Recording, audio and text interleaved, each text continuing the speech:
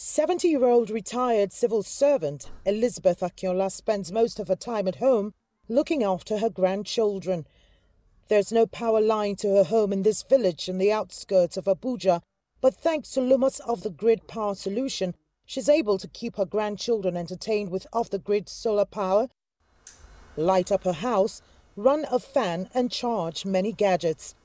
She's able to afford all that with money enough to run a small generator for only 1 hour. The noise from generator is reduced. It's no more in my house. It's no time for me to get anybody to be looking for people to come and help me on the gen. I just switch it on and the lights come out. So the cost is not much on me. Buying fuel, looking for filling station where to buy fuel is out of my life now. The unit comes with a solar panel and a power storage unit.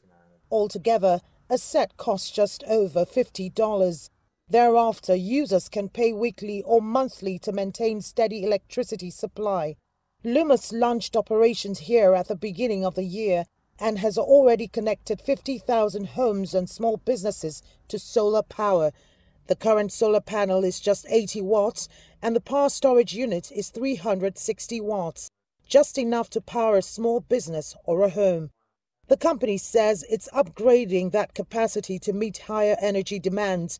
In total, the company is targeting 7 million homes and small businesses across Nigeria.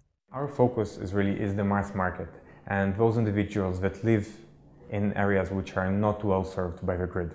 Those that would typically spend hundreds of naira daily on alternate energy sources to the grid like generators. Low electricity supply is often cited as the main obstacle to development in Nigeria. President Buhari's government had made it priority. It has now raised the generation capacity from over 3,000 megawatts 2 years ago to 7,000 megawatts. But that's still outstripped by demand. By some estimates, this West African giant would need as much as 160,000 megawatts to meet current demands. 60% of Nigeria's 180 million people do not have access to electricity. Even in urban areas where power from the grid is supposed to be available, it's erratic. So businesses and homes rely on costly generators as alternative source of electricity. Kelechi, Emekalam, CGTN, Abuja, Nigeria.